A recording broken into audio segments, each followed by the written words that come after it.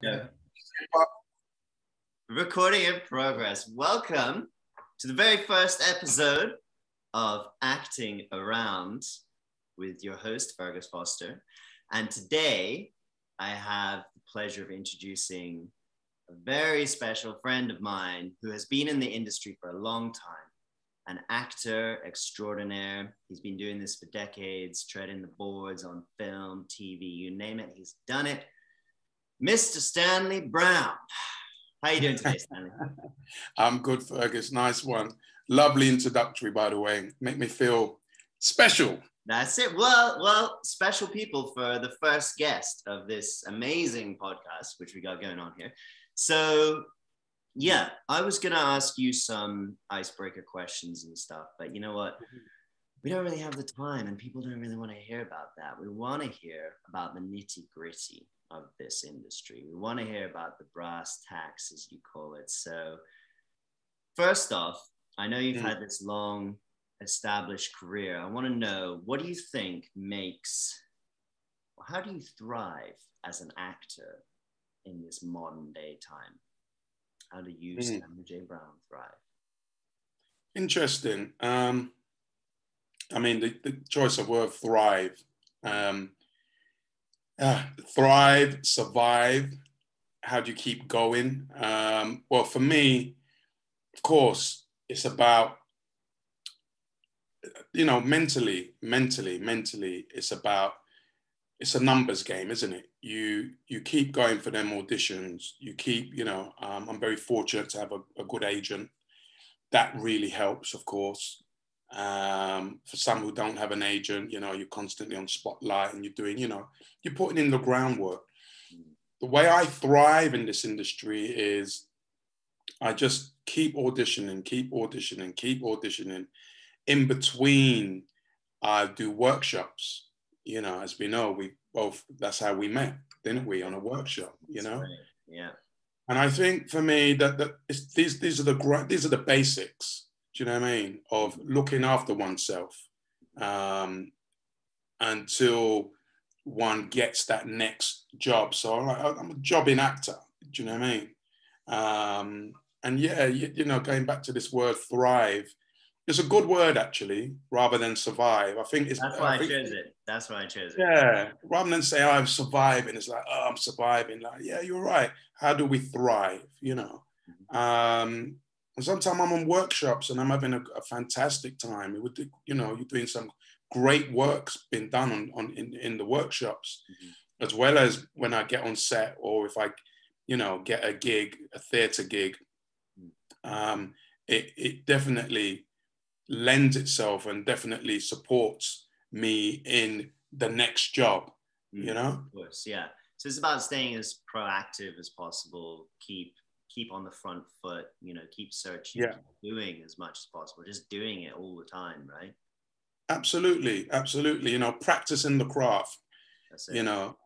Doesn't make sense me not doing nothing in between, like just only marking time. When am I going to get the next job? And also work brings work as well. I think whether you're doing workshop, whether you're, do you know what I mean? Yeah. You're doing a little one-off for someone, voluntary, whatever. You don't know who's going to be, you don't know who's going to see that, no matter how big or small the part is. So do you search out for your own auditions and things as well as your agent, or do you just leave all that to your agent? No, it's a combination of both. What's happened for me over the years, because I've been doing this a little while, is a lot of people, who know me, who see my work, who know my work, will get in touch and go, hey, I've got a brilliant part I think will be good for you. Or, hey, I'm a friend of such and such and I saw you in XYZ. I would love for you to audition, So, I mean, that happened for me recently, actually. A director I'd worked with, 4 years ago on a HBO production, emailed me out the blue, said, hey, Stanley, long time, hope you're well, hope you survived, the whole lockdown of that. Are you still working? You still doing? I'm like, yeah. So it's like, look, I'm shooting a feature film. I would love you to audition for it. You know what I mean? Wow. So he put my name forward. Then he said, would I mind self-taping for it? And I'm like, yeah, of course. I'm not, you know what I mean? I'm not like, oh, just give me the role. Yeah. Do you know what I mean? Of course, that's nice too. Of course, of course. But I self-taped for it. He sent it to the powers that be, the producer and everyone else, and I got the gig. So it just, you know, there's there is this thing, as I don't know, there's this saying in it, you're only as good as your last job. You know? So make it good, you know. And that when you say that, you don't mean you're only as good as the job you've got. What you mean is you're only as good as how good you are in that job. Because you could be doing a student film or an independent film, which turns out to be horrendous. But as long as you are good in it, then it's good, right? Absolutely. You're only as good as your last job. And what that means for me is, you know, going to drama school, you know, we talked about this before once, is learning how to survive in the industry, you know. And one of the things they told me, let me turn my phone off. One of the things they told me in drama school was, you know, we chose you because you can already act. We didn't choose you. We're not here to teach you how to act. We're here to teach you how to survive in the industry. And it's about using those tools, but also etiquette as well. You know, how you conduct yourself on set, how you conduct yourself in the theater, how do you get on, how do you treat, you know. Be a good person. Yeah, how do you treat everyone? How do you treat the runners?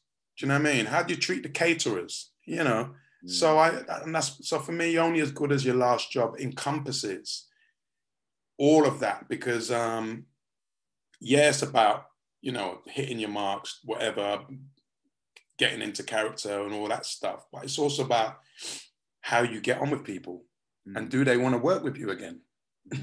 You know, so when Bill got in touch, great director, Bill Thomas, we had a blast and on the HBO production we did, but also there was this camaraderie, there was this, everyone treated everyone with respect and honor, down to the cleaners, to the runners, to the DP, you know, and people remember you for that.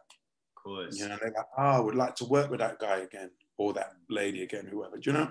Of course, yeah. So say if, like, obviously you were lucky to get that first job, that HBO job. Say if you haven't landed something like that, you're an actor who's trying to land their first role, sort of professional, established role.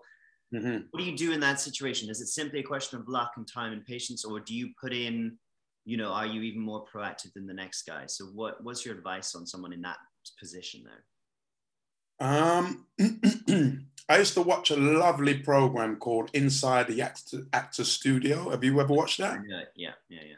Brilliant. And yet they had all these Hollywood actors come on. Anyway, they had George Clooney on one time, and I was just listening to him. And George Clooney hit it on the head, hit the nail on the head. He said, I'm not a better actor than anybody else. I just happen to be in the right place at the right time. This industry that we're in, sorry to burst your bubble, guys, but it's very much down to luck. There's a hell of a lot of luck involved in this. And what I mean by that is, it's just being in the right place at the right time. I see it as a numbers game. And just to elaborate when I say a numbers game, the more auditions you do, the more likelihood you're going to get a part. You know, the less auditions you do, the less likelihood that you're going to get a part. Yeah. If I'm auditioning constantly, you know, all the time, like 3-4 times a week, it's just a matter of time before I get something. And then when I do get that audition, whatever that audition is, who knows what's going to happen? It could be the next big thing. I mean, look at Friends. We've all heard the stories, innit? Like, for example, the lovely June Browne, who played Dot Cotton, who just passed recently, as we just heard in the news. You know, 35 years on EastEnders, right? Wow. But guess what? that part was only meant to be for a couple of weeks. She wasn't meant to be there for 35 years. It was only meant to be a short stint on EastEnders. But she done so well with the character. She brought Dot Cotton to life in an extravagant way that she became, you know, an integral part of the show, as those EastEnders fans will know, you know. So it just gives you an idea, you know, of what we're talking about here. Of course. And it's funny because you can kind of plan. I don't think she planned to be on EastEnders for 35 years. Do you know what I mean? No. It's just like she just brought so much to the role that she ended up, they just were like, yeah, let's just keep her forever. Yeah. You know? And this is the thing, is when we go back to you're only as good as your last job, in the respect that whatever you bring to that character, you know, that's what people are gonna remember. What you did with that character, you know. And as I said, I just finished shooting this feature. I played a bit of a villain, and you know, Bill got back to me and was like, "Wow, you know what? It was so great to see you bring this character to life." I can't really go into much detail because of all the NDAs and all that. Sure. But, you know, when he said, you know, the feedback, "Oh, it was so great to see you bring this character to life," I know exactly what he's talking about. Because as actors, everyone will have their take on what they think a character should look like, act like, or be like. You know, the lovely Samuel L. Jackson. He makes sure that every single character he dresses himself, you know, he'll choose whether, like, right, I'm gonna shave my hair, or I'm gonna grow a long beard, or I'm gonna, do you know what I mean? To me, yeah, sorry, just using costume or accents or your body in any sort of way is such a good way of unlocking a character. 100%. And I'm a great believer in that. Like, I've played roles where I've shaved all my hair off, you know, because I felt it was warranted to this. Because you know, when I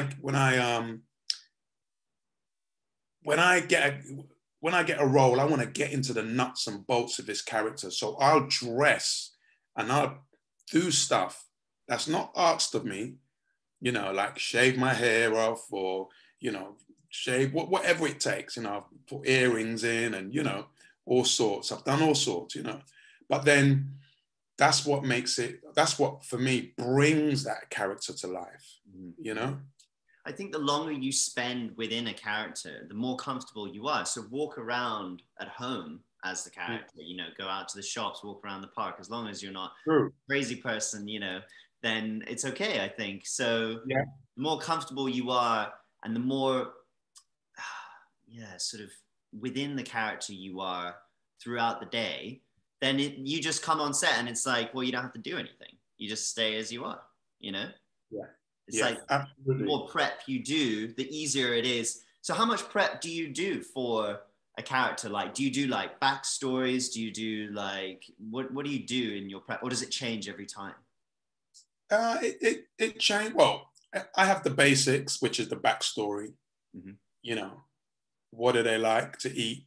What's their favorite color? All these basic stuff. Do you know what I mean? Who are they? You know, like the character I just played recently, he was a proper hardcore. He was a loner. He's, you know what I mean? He liked to eat meat that was really rare, you know, cooked rare. Yeah. You know, he'll eat alone, even though he's part of a big, again, I don't give away too much, but he's a part of a bit bigger group, you know, being a bit of a bandit, you know.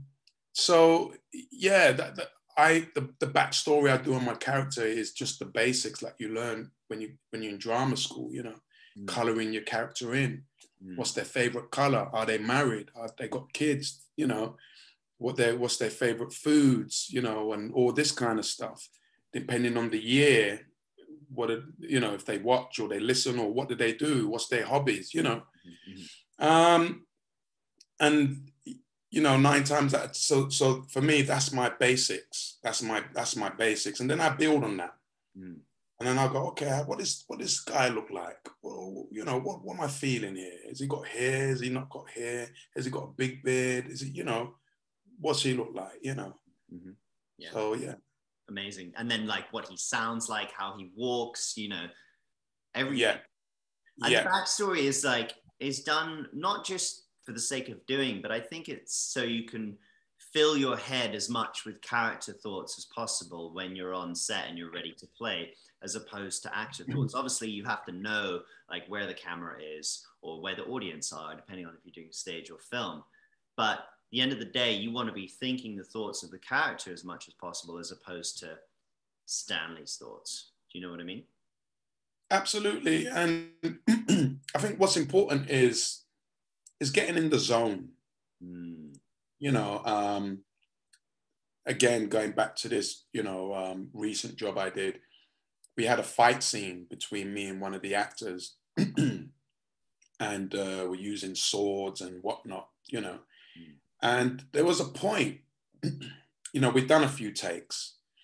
You know, first we rehearsed the combat, the fight scene, you know, because when you're using swords and whatnot, you've got to be, you know, we have to be on it. Yeah. And there was one point the director said, Stanley, this is really good, but I feel you're holding back a bit, you know. Okay. I'm like, okay, cool, thank you, you know, because I'm also concerned I don't want to harm this other actor and vice versa. So then there's a point where it's like, okay, we've got permission to let go a bit more now. Do you know what I mean? And that's what makes a good director, isn't it? Being able to see and give you that, you know, give you that space. So then we let go. It's like, okay, we know this fight scene. We know it. We know the moves. Okay, I can let go now. Let me let go. Boom, we let go. And I swear to God, there was a moment we looked at each other and it was like we were fighting for our lives. Wow. Literally. And his eyes changed, my eyes changed.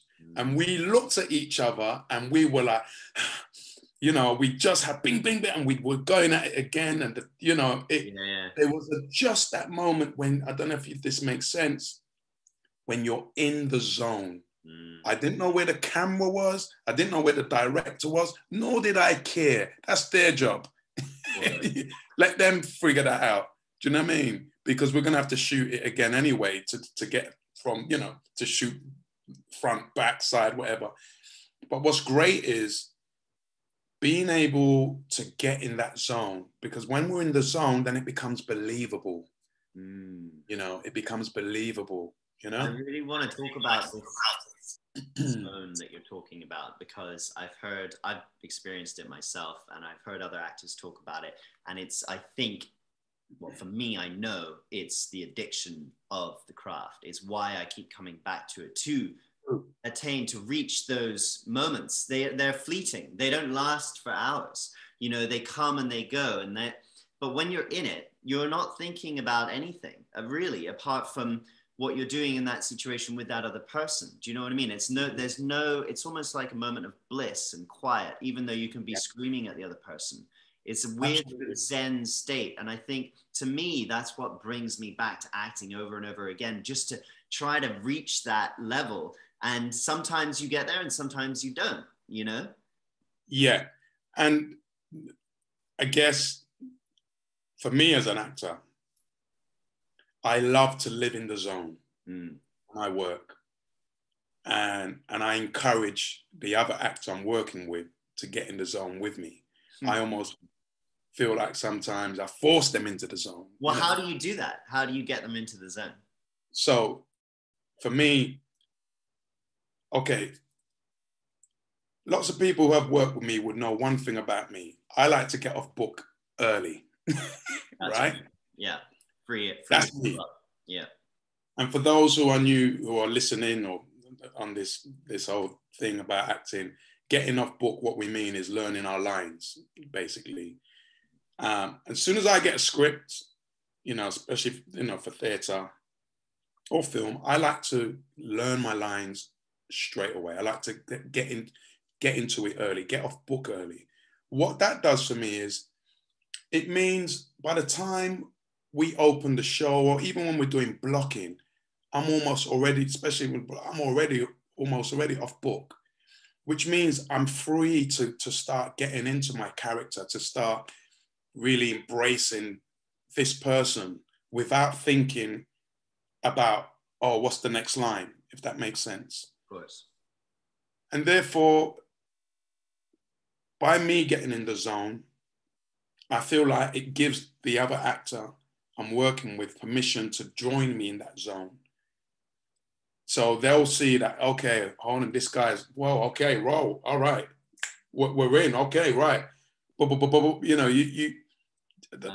know, what's an analogy? Okay, I don't know why this coming. I skip a lot. I do a lot of skipping for my tennis. Yeah. I don't know. You know when you see them young girls playing double dutch. Mm-hmm. Yeah. And the rope is going around and they jump in and boom, boom, and then someone else joins them, and now there's two of them jumping around this big skipping rope. Mm-hmm. That's what it is for me, like getting in that zone. And when that skipping rope's going around, if someone's in there already and someone's trying to get in, you gotta wait. I don't know if this analogy is the right one, but anyway, you can't just walk straight into the skipping rope. You gotta wait, boom, and then jump in. But once you're in and you're both jumping together, that's it. You're in the zone. You're not thinking about the rope anymore. If that makes sense. Of course. You're just jumping. Of course. And I think it's like, I imagine it like, imagine somebody who's really super passionate about something and they're just explaining it and you can see the passion just flowing out of them. It's hard not to get drawn into that. That's why I think a lot of people find very passionate people attractive, is because it's an attractive thing. And I think that passion comes from total dedication and commitment.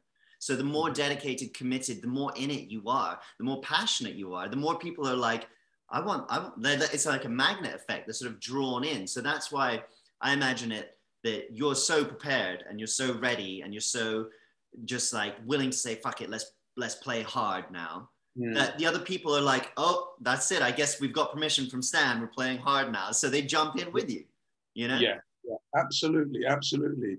And it's, excuse me, it's permission to allow that other person to shine. Definitely. No.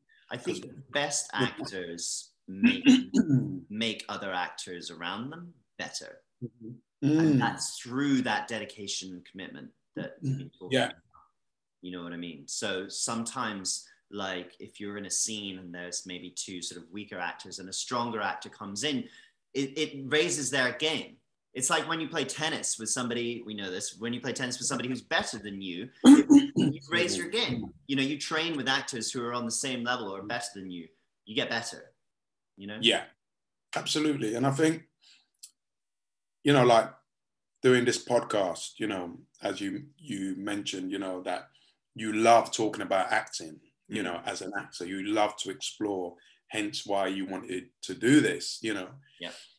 And I can see your passion for acting, your passion for the craft. And you're right, not all of us make it to Hollywood.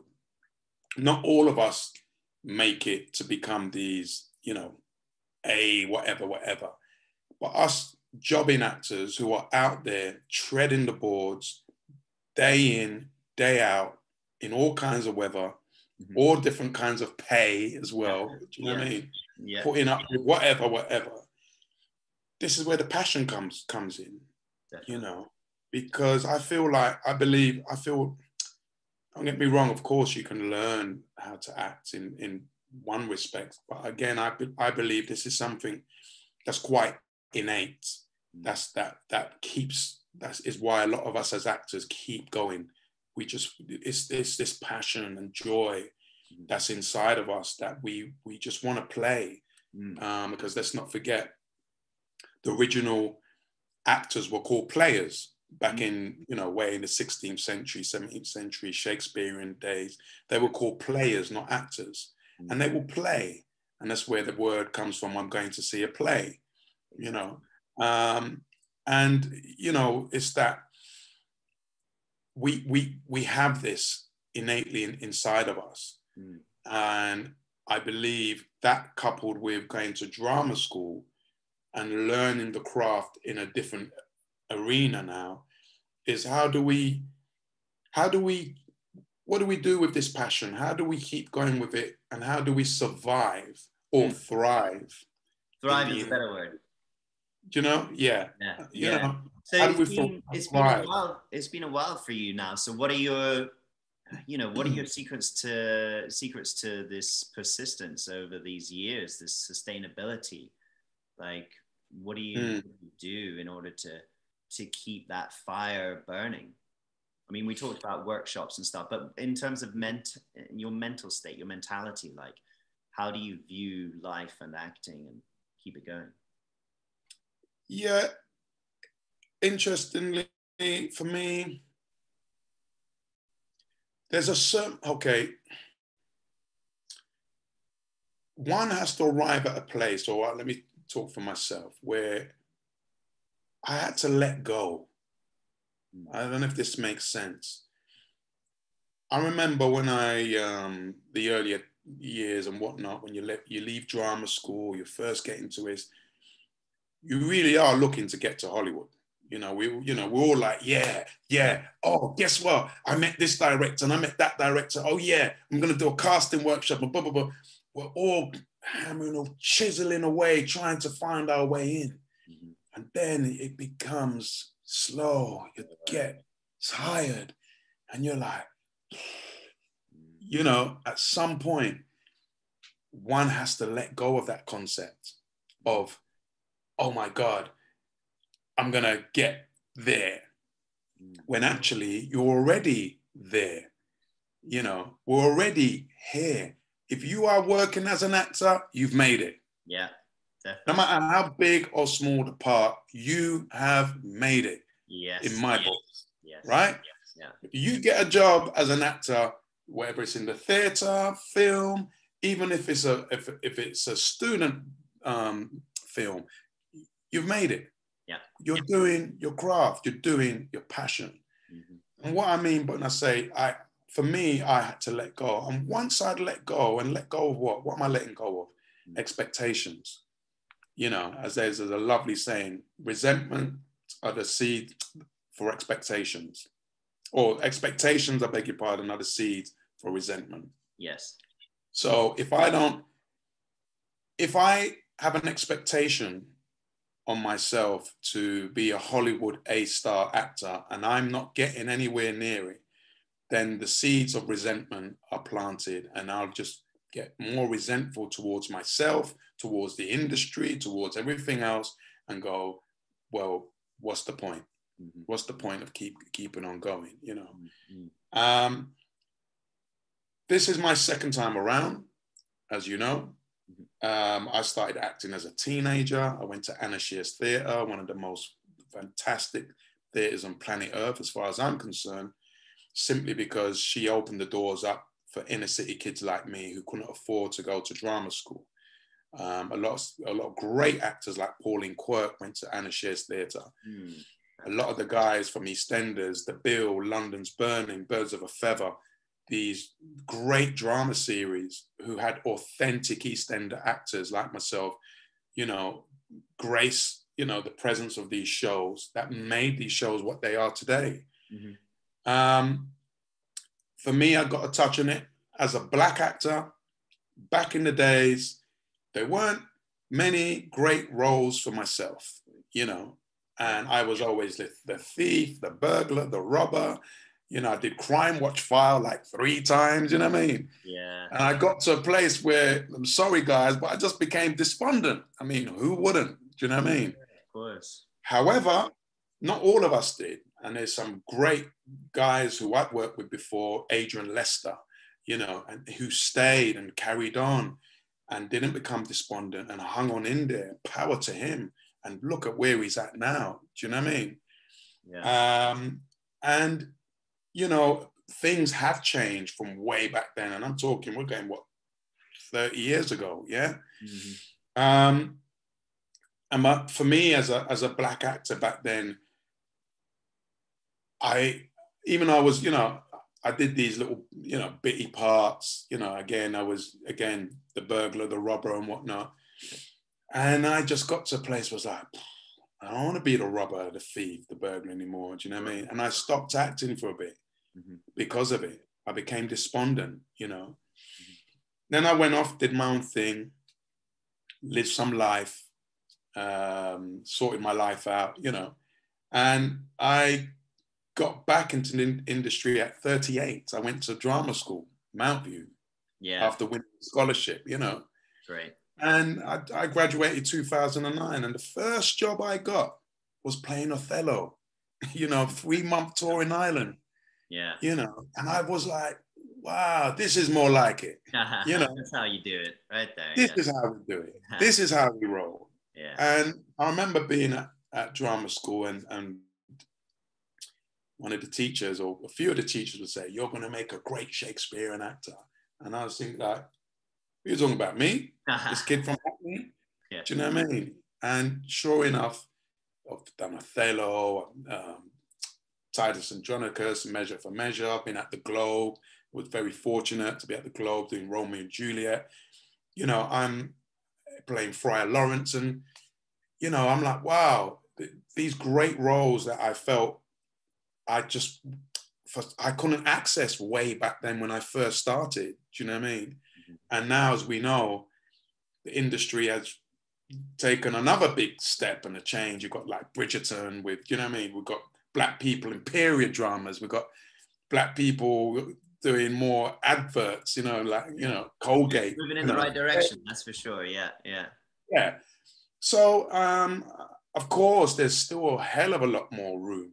There's a hell of a lot more growth and you know, to go, et cetera, et cetera. But for this actor here, I'm grateful that I've come, you know, I had my second round, and I'm doing my passion, you know. I want to dig into that, what you were saying about letting go of your expectations and your mindset. So I think it's related to what you were just saying about being grateful, having gratitude, grateful for the jobs that you get, practicing gratitude on a daily basis. The fact that you're able to pursue this career when a lot of people just simply can't afford to or are unable to for whatever reason. So having that gratitude on a daily basis, does that tie into the letting go of expectations? Yeah. You know, my gratitude comes from a hell of a lot of things. Like, you know, look, I come from the other side of the tracks,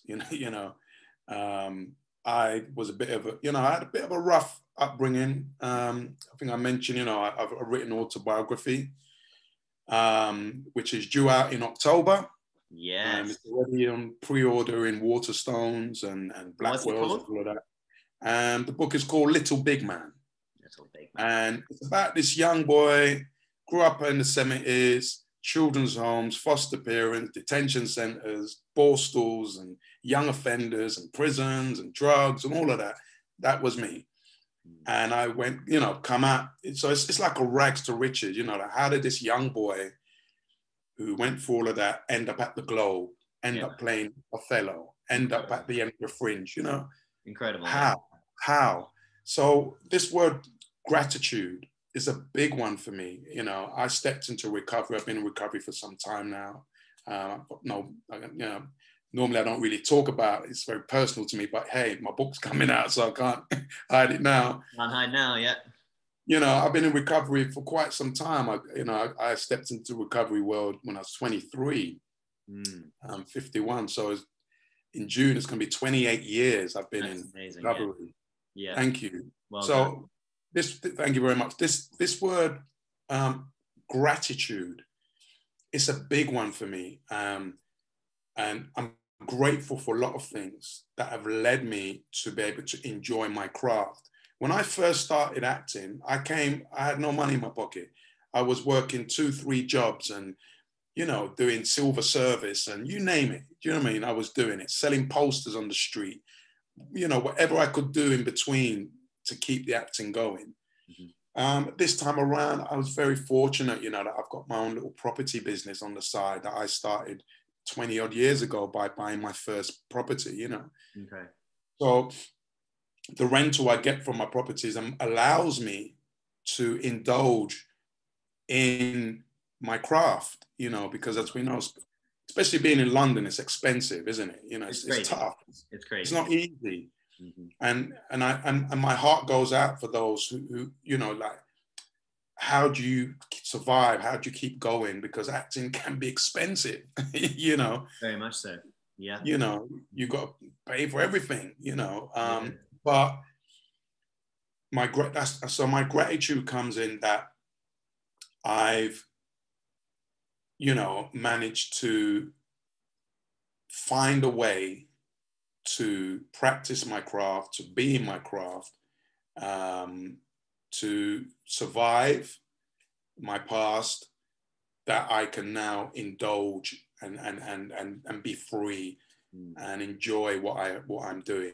Do you know what I mean? Of course. It's about, yeah, doing whatever you can, whatever it takes to have that freedom of exploration, because at the end of the day, acting is exploration, isn't it? You're exploring yourself, you're exploring other people, you're exploring life. It's the exploration of what it means to be human, the human condition, right? So absolutely. We don't have much time, but I want to finish up on, do you have any like words of advice or words of wisdom for people who may be slightly waning now in terms of their motivation or inspiration for this career or any career that they're in? Any kind of last words of wisdom or anything you can give, words of hope? Yeah, you know what? Look, there's a lovely saying that Uncle Bob Marley says. Love him. And I call him Uncle Bob because, you know, I grew up listening to Bob Marley from I was like... Obviously, no relation to you, though. No relation, but we call Uncle Bob. And my son, bless him, you know, he calls he also said Uncle Bob, you know. I love it, Uncle Bob. Bob Marley says, when it rains, everybody's rooftop gets wet. Okay. So when it rains, everybody's rooftop gets wet, not just mine. So we may feel like the rain's only raining on our rooftop. Sometimes it can feel that way, but the reality is, it's not the way. It's not fact, you know.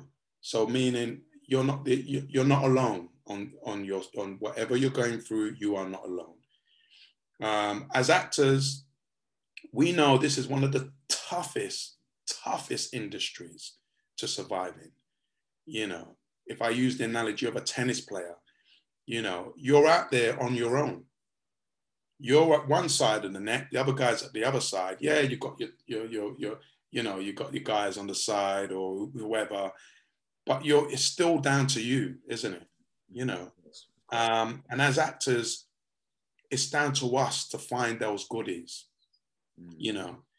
And I would say, you know, look, you know, another lovely quote from John Lennon, you know, life is what happens to us while we're busy making other plans.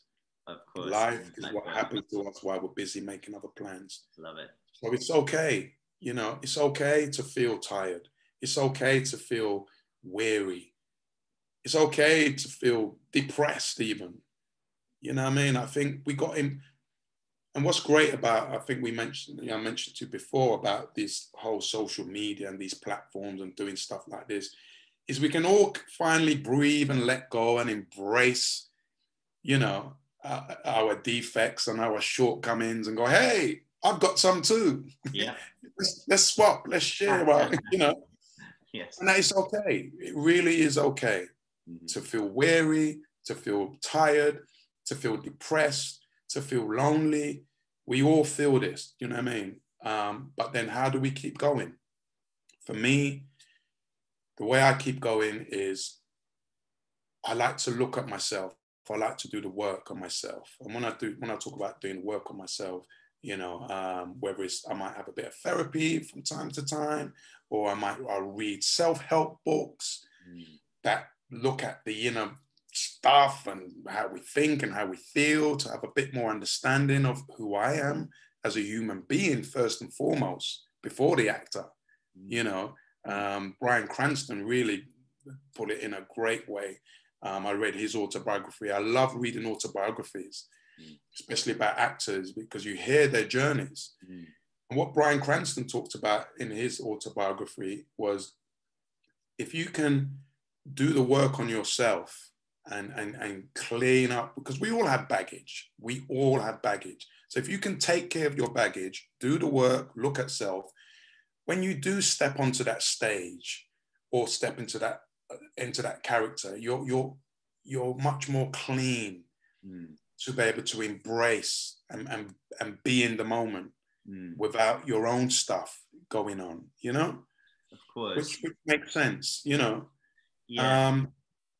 And I'll end on this, you know, like my experience of doing the work on self, you know, I believe has helped me to become the person I am today, in the sense of it's helped me to find clarity, it's helped me to be for balance, you know, it's helped me to find acceptance with who I am as a person, and not give myself too much of a hard time, because the only person we could give a hard time is ourselves, isn't it? We can get the baseball bat and beat ourselves up, like, oh, I should have done better at that audition. I should have said this, you know, whatever. Yeah. Yeah. You know, so I would say my final words is, look, be gentle with yourselves. I love it. Be gentle with yourselves out there. Kind because to yourself. Yeah. Yeah, because life's tough as it is already. And if you're gentle with yourself, it means you can be gentle with others. 100%. And, you know, keep going one day at a time, nice and easy, lemon squeezy. Do the work, you know, do the work, you know. And I love, again, Denzel, one of my favorite, you know, actors who I really look up to. He says, fall down 6 times, get up 8. I love it. And then I'll see you guys at work. Thank you so much. That was incredible. Thank you so much for your time, Stan. And absolute pleasure. I learn always so much when I talk with you. So yeah, I hope to speak with you again soon. Absolutely. Thanks. Absolute pleasure. Take care. Thanks for having me on as your first guest. Of course. Thank you for being the very first guest. All right. Take care. Speak soon. Take care now. Thank you. Bye-bye. Bye-bye.